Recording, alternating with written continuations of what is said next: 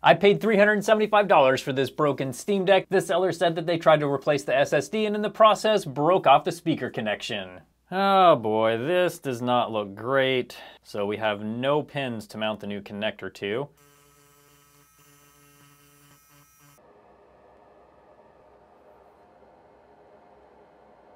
And by the way, this is a regular sized grain of rice. So that tells you how small this connector is. It's the connector is shorter than this grain of rice. The grain of rice is even a little bit fatter than it. So I'm just actually gonna come in with essentially what is super glue. The super glue has dried pretty well overall and has created a nice strong connector.